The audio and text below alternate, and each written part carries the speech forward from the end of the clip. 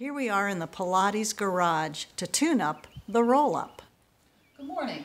We're going to talk about the physics of the roll-up. So if I roll down to prepare for my roll-up, right now my body is in equilibrium.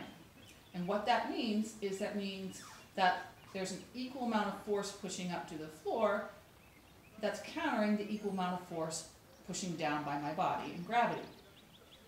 So when I go to roll up, I'm going to be rotating about an axis, and that axis is around your core hip area. And when I exert a force to roll up, I'm going to be exerting that force at a distance from that axis. That is what we call a torque. Now, the further away I apply the force, the greater torque I'm going to generate.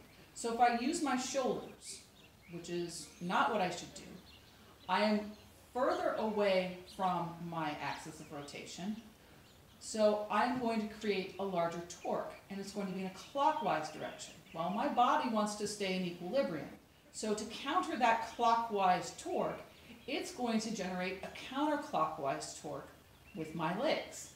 So you can see when I try and use my shoulders, my legs come up. Now, when I go to create or apply a force in my core, the core is a lot shorter distance away from my axis of rotation, so therefore I'm going to create a smaller torque when I go to roll up. And you're going to notice when I do that, my legs don't move. Let's watch that again. When I go to use the core, my legs don't need to roll.